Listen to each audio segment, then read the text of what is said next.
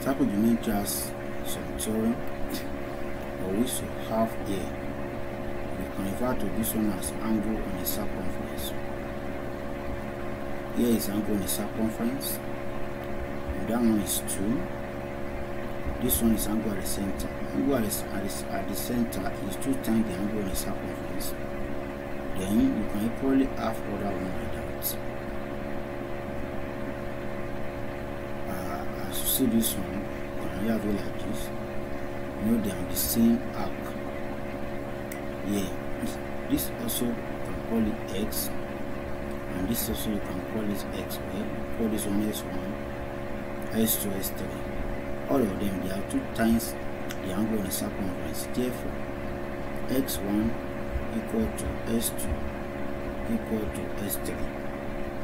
There are other theorems like angle at semicircle. They are on the course of solving this question, you will be seeing it. Then let's look at this question. Here you have a circle like this.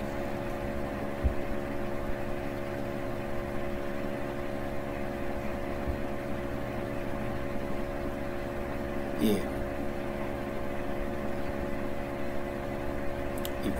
if this place is 25 degrees, then here is 68 degrees. You have to calculate the value of this place. Now, here you can label this one as A, B, C. Then, what you have here is, you can simply bisect this one into 2 equal parts, like bisect this angle.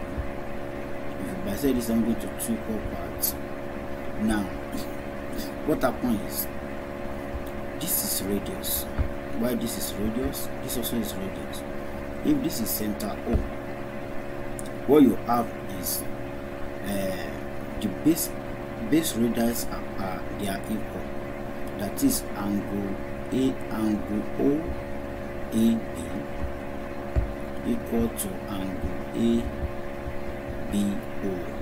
Angle ABO. That's base radius. We put the theorem there. Base radius. Just like base of isosceles triangle.